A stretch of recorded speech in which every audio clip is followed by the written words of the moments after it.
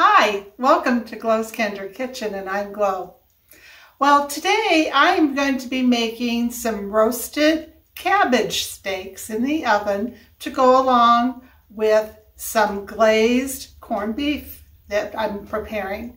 And these recipes are delicious. You can make them any time of year, but the reason I'm doing it today is for St. Patty's Day or St. Patrick's Day. So let's go ahead and get started. I got this cabbage here, and a nice big head, and I already cut one piece off.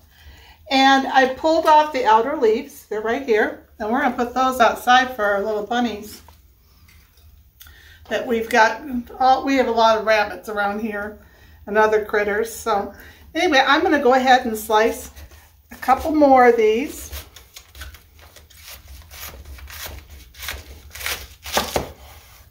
I don't know if you have ever had roasted cabbage like this, but it is just delicious.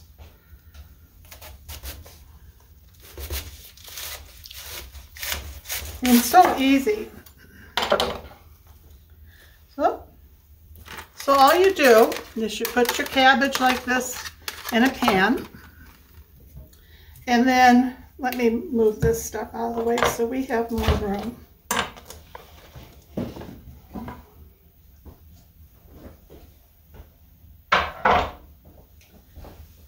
There's just the two of us for dinner, so that's why I'm only cooking this amount.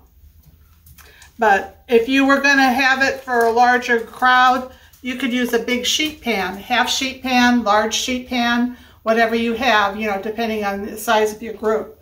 And then what you do is you drizzle olive oil, and this is not the extra virgin because I'm cooking at a high temperature at 400 degrees. So you just drizzle this on each one of these cabbage wedges, or slices, I guess you would call them. Or they call them steaks for this particular recipe. Lightly salt.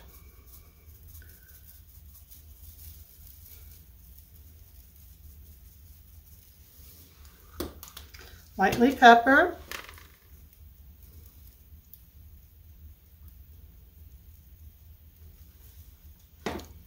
And then a little bit of garlic salt. If you don't like, or just garlic powder rather, you're not crazy over garlic or onion powder or anything, leave off what you don't like. Got a little onion powder here.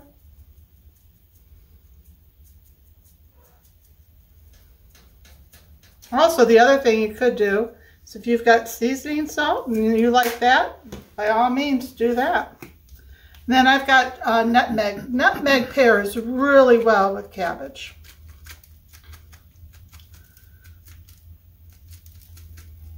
Just lightly. And the other thing I need is paprika, and we forgot to pull that out. So I'll be right back with you, and we'll put that on. And this is what I use. It's just the sweet paprika, Hungarian, and just lightly.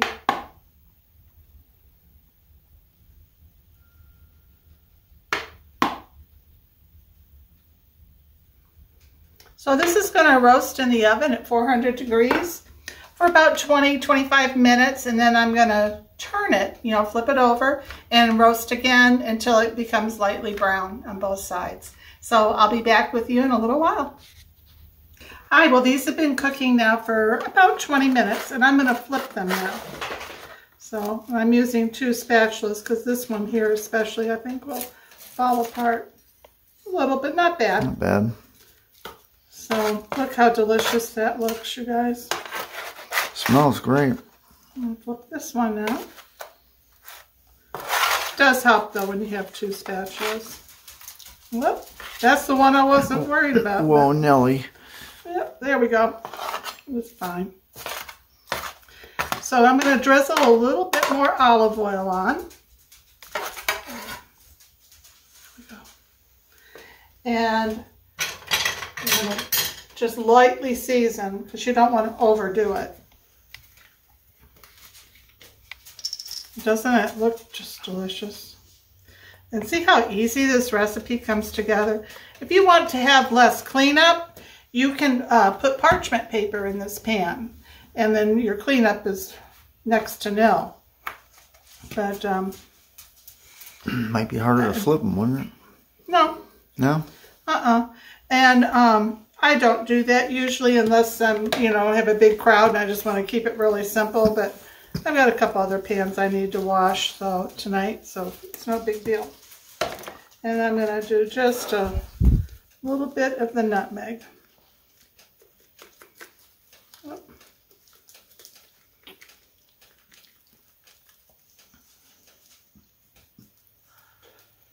Okay, so this is going to go back in the oven probably for about 10 to 15 minutes and it will be all done.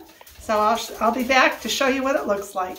Well, I just took these out of the oven and I got to tell you they smell delicious and I'm looking forward to trying these out. Look how beautiful that is. Looking good, Miss Clow.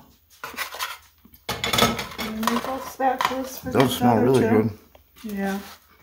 This makes such a delicious side. I should have just left that one the other way. Oh well, it'll be very yummy. Also tastes good. We won't mess with this one. There we go. Doesn't that look good? Looking good. So we're going to take a couple pictures and then I'll be back and we'll sample this for you. Well, it's all done, you guys. Look at that corned beef, that glazed corned beef. And then I made, it's a roasted cabbage steak. It has olive oil on it and some seasonings and it pairs really well together. So now it's time for the taste test. I think the first thing I'll do is the cabbage.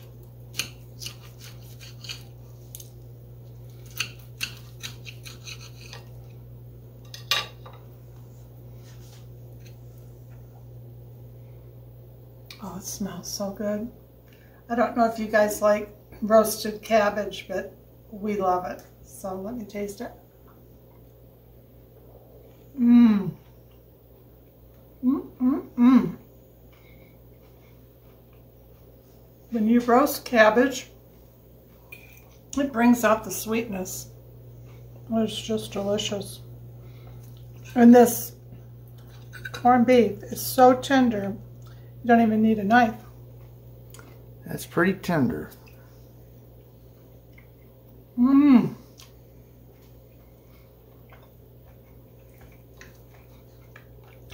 I don't know which is better. I like a boiled cabbage or this. This is excellent. That glaze is so good. I'm going to put a little bit more on.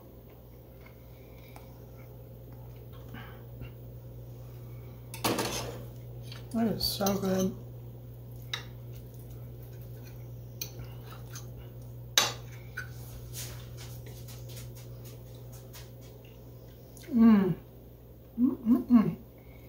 Need another piece of that cabbage too.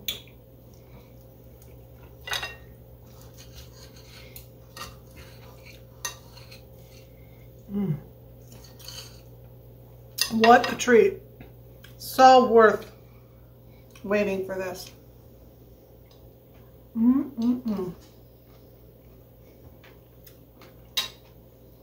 So good.